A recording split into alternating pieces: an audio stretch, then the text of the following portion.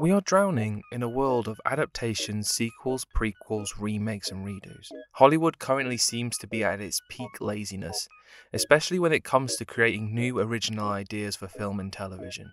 Yet there is a remake that has recently come out in cinemas and has shown us how it should be done. And as you guessed by the title and the thumbnail, I am talking about Dune Part 2.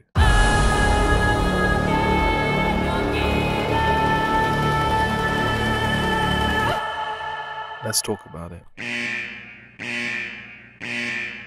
Things that I enjoyed. Dune Part 2 picks up exactly where the last film left off. There was no time jump or anything which could have felt potentially jarring. We started off with Paul carrying the dead body of Jamis that he had just killed in the duel in the previous film. Dune Part 1 and 2 felt so cohesive. To be honest, it felt as if they were the same film, and it doesn't really give the impression that Dune Part 2 is a sequel. The transition between the two films was so smooth, it felt as if they were shot together, reminiscent of how the original Lord of the Rings trilogy was shot. Denis Villeneuve. I'm just going to call him Dennis. Nothing fancy. I understand. Nothing fancy. So, Dennis and co. handled a notoriously difficult source material and managed to bottle it and make it consumable to fanatical bookworms and the regular moviegoer alike.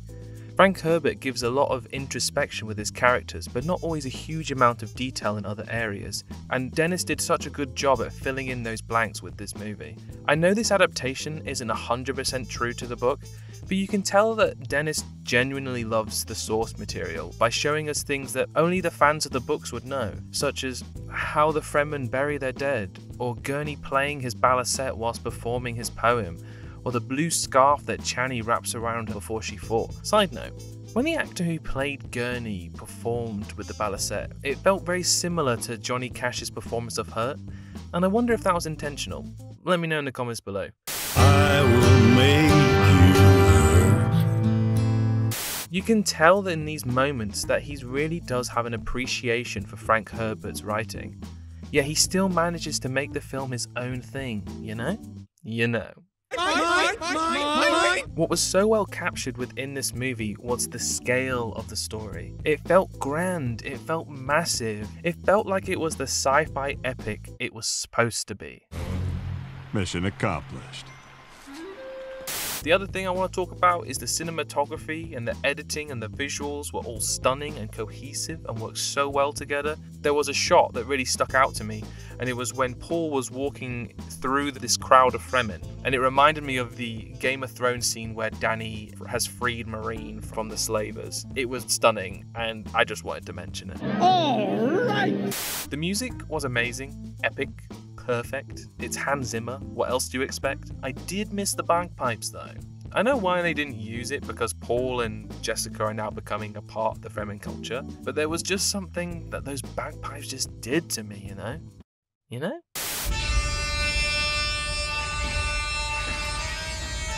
Characters and stuff.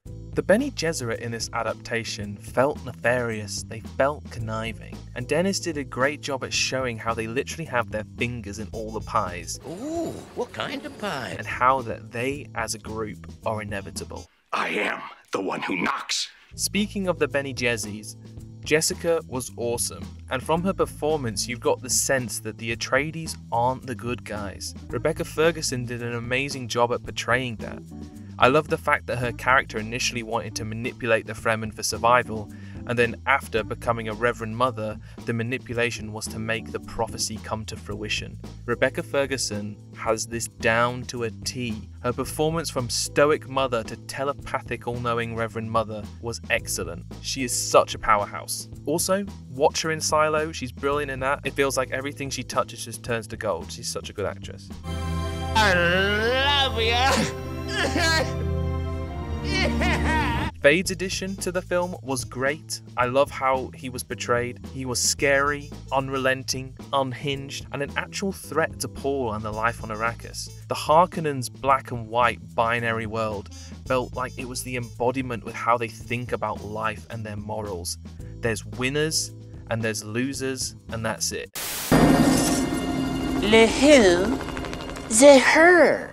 I also love how the film portrays Princess Irulan's historical excerpts. In Frank Herbert's book, it is littered with them, and is used to break up the story. And how this is achieved in the film is she uses the Dune equivalent of a voice memo, and it doesn't feel like it's an exposition dump. It doesn't feel forced, like it's part of her character, and didn't really feel too on the nose. Oh yeah, it's all coming together.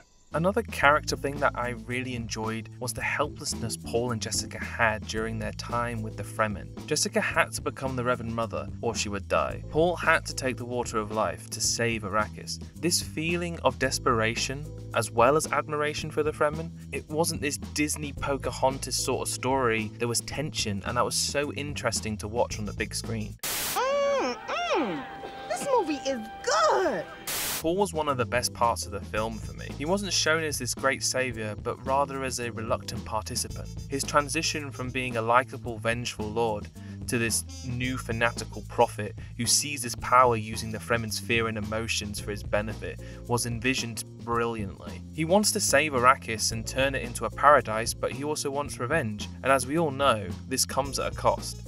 He is shown to be no hero, but rather a flawed, tortured soul who has to make some very difficult decisions and hope that they are right. Paul's character in this film shows us the perils of fanaticism and the effects of the choices we make. Denis and Mr. Chalamet captured the essence of what makes Paul Atreides such an interesting character to follow. This is the closest representation to the book that we have so far, but Denis still got to put his spin on Paul and on the rest of the story, which I really do appreciate. Timothy Chalamet, please just take a bow for your performance as Paul Muad'Dib Ursula Atreides. It was bloody brilliant. He encaptured the character so well. You really felt his conflict, whether it was with his mother, his burdens, or with Chani. Well done. Where do you get this stuff? I don't know, it just comes to me. I have a gift. Changes that I like.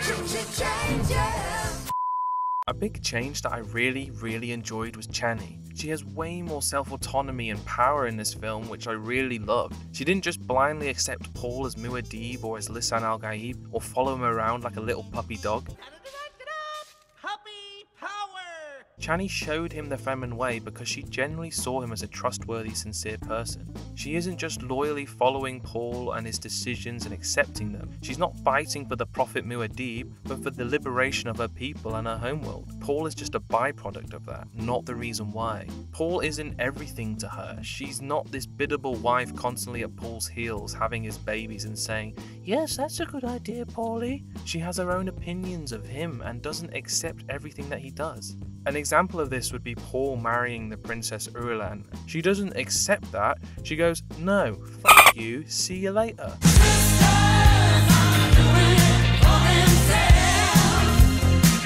I also loved how tragic their relationship was. They were star-crossed lovers, reminiscent of Romeo and Juliet. Wait a minute! They cannot be with one another due to the circumstances outside of their control and what they both deem as the right thing to do. I really enjoyed Chani, and well bloody done to Zendaya. It seems to be a theme with you lately that everything you're in is awesome. And hey, 2 thumbs way up for our leading lady. Another change that I liked was Alia. Alia is supposed to be this omnipotent toddler, but Denis depicts her as this prescient, all-knowing fetus that telepathically communicates to her mother and uses her to converse with her brother, which I thought was so creepy and off-putting and somehow sinister, but it didn't feel out of place. It felt right. Well, that worked out nicely. I also preferred the fact that Paul got his revenge rather than this all-powerful psychic baby having the last laugh on the Baron. It felt way more rewarding because he had to live through the hardship and the trauma of losing his loved ones. So him killing the Baron was just more of a payoff in my eyes. I understand why you prefer the other way, but it's just my personal taste. Oh, these cookies! I gotta get the recipe from Les. Put that cookie down! Now! The Fremen North-South divide was another addition that I did really like.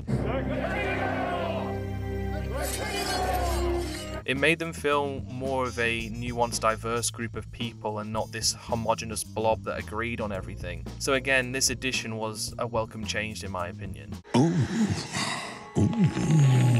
that's good. What I didn't like? Honestly, nothing really. struggling to think here. The lack of bagpipes, and where were the pugs? Ah! Are we there yet? Yes. Oh, finally!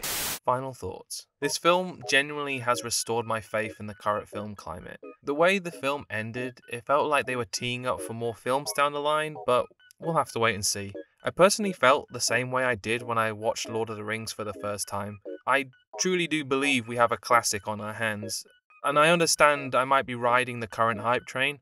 However, I haven't felt this way when watching a film for a long time, and I believe that time will cement the way I feel about it. Thank you, Dennis, and the rest of the cast and everyone who helped create this masterpiece. Just go watch this film and let me know what you think. You won't regret it. I give this film a Chalamet out of 10. Thank you for watching, and I'll see you in the next one. Bye.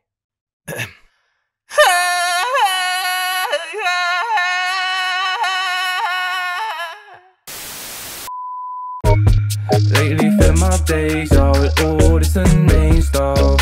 Hardest part of the day is the wake up. Trying to keep my eyes shut. My butterflies feel more like a stomach bug.